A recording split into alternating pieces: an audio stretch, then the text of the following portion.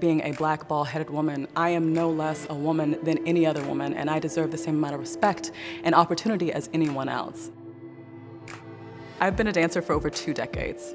I was a little girl and I saw Alvin Ailey perform, and I sat on the edge of my seat and I said, "Mommy, I want to do that."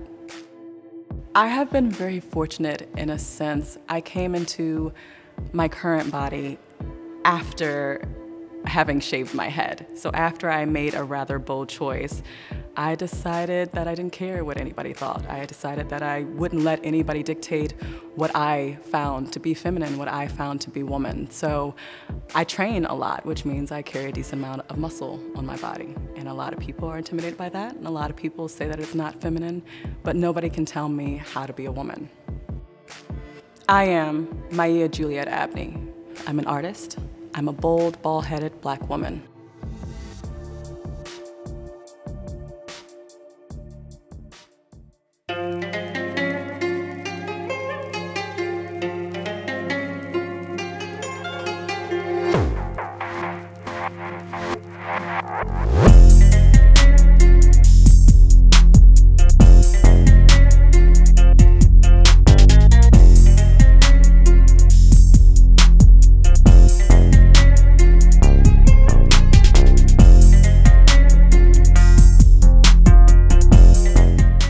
The movie is called Black Panther, but that movie is about women. That movie is about empowering black women, and oftentimes in the black community and the black family, the mother, the grandmother, the black woman we are the leaders of our family, we are the leaders of our community. So this movie represented us as we are.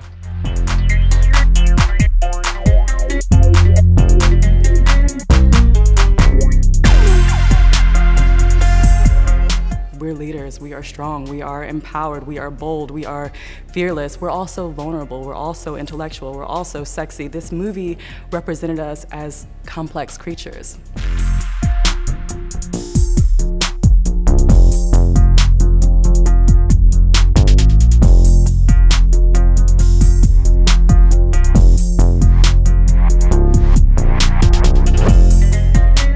8 years ago, I was doing a production and I was working with South African women, and they would come in with weaves down to their waist one day and be snatched ball the next.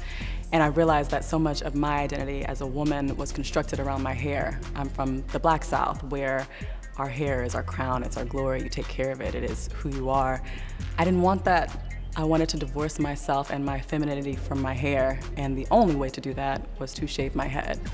So I did that.